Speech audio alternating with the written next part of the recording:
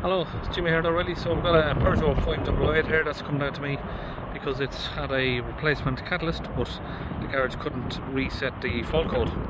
Okay, so I'm going to try resetting this using the King Bolin K10. If not, I've got a few different diagnostic machines on board that we may have to try. Let's see.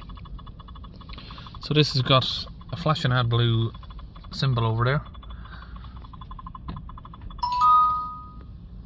Okay, there we go, we found the vehicle. It's a Peugeot 3008.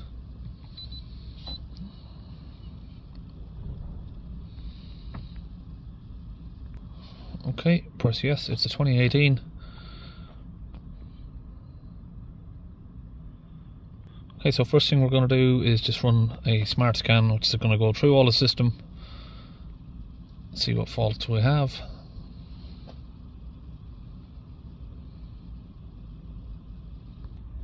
Okay, so fault code we have is P20EE. It was an intermittent fault of depollution of the Diagnostic system ineffective. Let's go in here. I can't remember what engine code that is. Hang on, let me go back to special functions and see if we find Adblue reset. Okay, so you just need to pick the right engine code and reinitialization.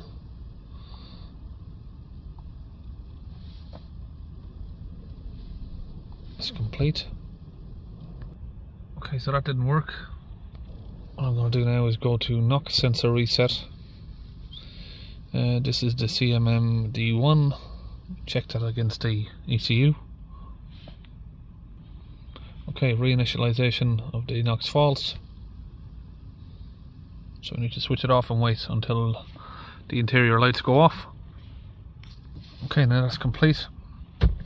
We can switch the ignition back on, start the car up.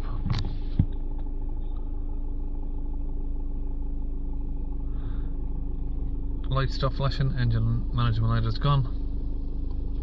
Okay, so that's just information video. If any garages are looking at what sort of diagnostic tool, of course, does this. Now, my launch Euro Tab 3, of course, can do this, but if you're looking for something cheaper, that is a bit of a basic tool there that can do that. It's the King Bolin K10. I'll put the link to my affiliate link to King Bolin in the video description, where you can buy that. I think it's around about £750–800. That's it. I'll see you on the next video.